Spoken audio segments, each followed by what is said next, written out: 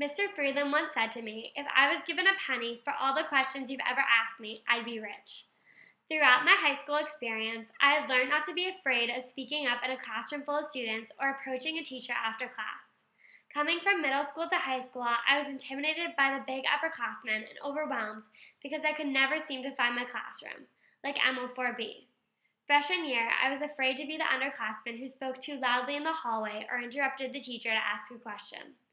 I remember perfectly when my junior mentor said, "Don't walk through the senior hallway." I can certainly say this point of view has changed. I started attending freshman morning math center and was so impressed by the support the teachers gave to the students. This support is what helped me overcome the difficulties of freshman math, but more importantly, it taught me that asking questions is what makes one become a better student. When sophomore year came along, I knew I was ready to take on Algebra 2 and Trig honors, and I was excited that I'd now be able to go to the upper class in math center.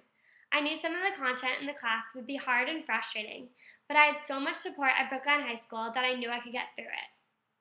Again, it was by overcoming my fear of asking questions that I was able to build up my confidence as a student. We all have fears. It's a normal part of living, whether it be going to a new school, trying a new activity, taking a test, starting a job, or leaving the comfort of BHS and going to college. Regardless, one must always challenge themselves and strive to do their best in order to work through and get past their fears. One of my biggest challenges during senior year was taking AP Calculus. While senior year can be chaotic, Mr. Freeland gave me motivation and strength to work through the stressful first couple months. He helped me realize that everyone has the potential to be successful no matter what they do.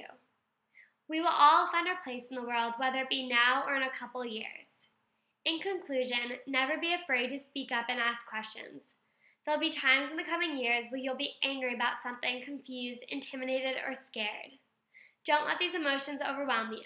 Join that movement you always wanted to join. Take that chance you're never able to take, and try out for that sport or activity you wish you participated in during high school.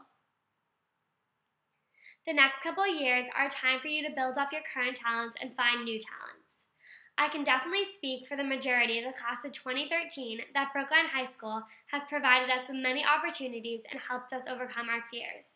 Continue to strive to be the best you can in the coming years, and think about the past as preparation for the future. I am so honored to be graduating with such an amazing class. You all deserve this after all the hard work you've accomplished in the past 4 years. Congrats, class of 2013.